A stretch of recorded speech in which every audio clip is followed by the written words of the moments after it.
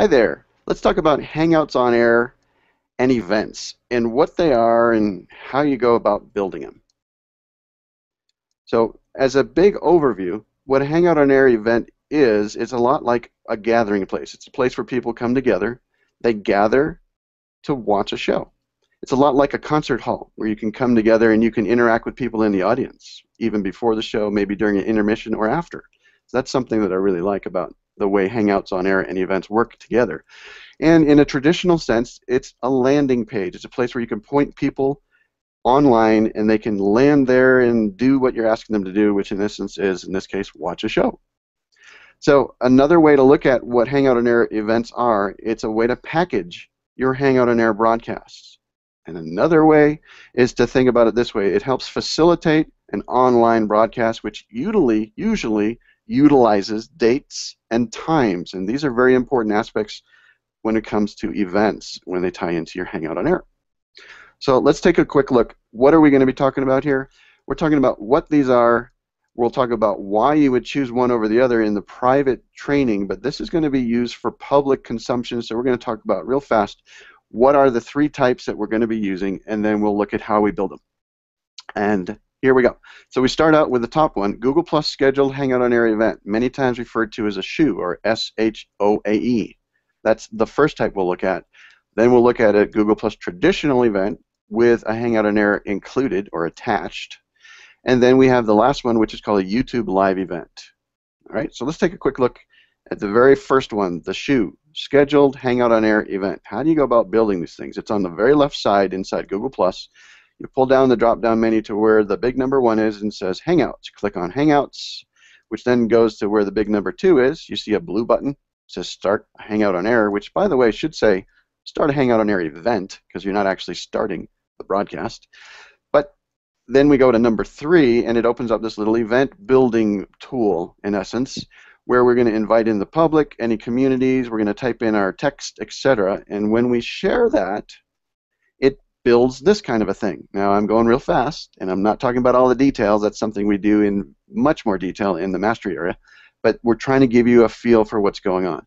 This is the look for a scheduled Hangout on Air event. It's got a built-in video player. It's got graphics up on the top if you've added it. And it's got the ability to add in video trailers and all kinds of good stuff. And then when you're ready to start your show as a host, you go to this big blue button on the bottom left, and you start the process, which gets you into what's called the green room. The other type of event, the traditional one that you build on Google+, again, left side, drop down. This time we're going to choose the Events menu instead of the other one, which we did from the Hangouts menu. So number 1, click on Events. Let's slide underneath this little section, and we go to the upper right area where there's a blue button. It says Create Event, the big number 2.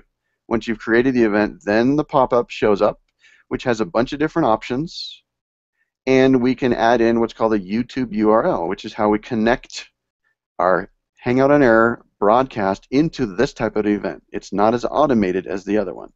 So Events, Create Event, number 2, and number 3, fill in the stuff, and then you'll end up with something that looks similar to this, where you've got your banner on the top, you've got a built-in video because you connected them, and then when you're ready to start your show, you actually have to go outside the event to start it into the area that we're about to look at now, which is called YouTube Live Events. So here's the third kind, YouTube Live Events. This is done on the YouTube side.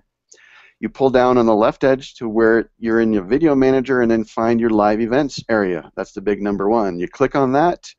Eventually you click in the upper right where it says New Live Event, where the big number 2 is. Then you'll end up seeing this area where you fill in the details. Number 3, you get to choose public, unlisted, or private. That's a big deal. Private's a big deal. You want to make sure the type is what's called quick, and then on the upper right where it says Create Event, that then builds what you were seeing here, these little list of events, which we then can go later. See the button I'm sort of circling here where it says Start a Hangout on Air. So that's done inside the YouTube Live Event interface. It builds something that looks like this. This is sort of the event or the landing page. It looks a lot like a video. In fact, it is. And it's got a countdown timer that says 4 days and 2 minutes and 38 seconds before this was going to go live. Okay, so that's what you see when you build or create a YouTube Live event. Now, join us in the Hangout Mastery area, because we're going to take this kind of training and we're going to archive it when we go into a lot more detail about the why. Why would you choose one over the other, and how do you work with them all together? But the quick overview for public consumption, here it is. We hope you'll join us. You can get there easily in the bit.ly link, bit.ly/hangout mastery. We hope to see you there. Please come visit and sign up today.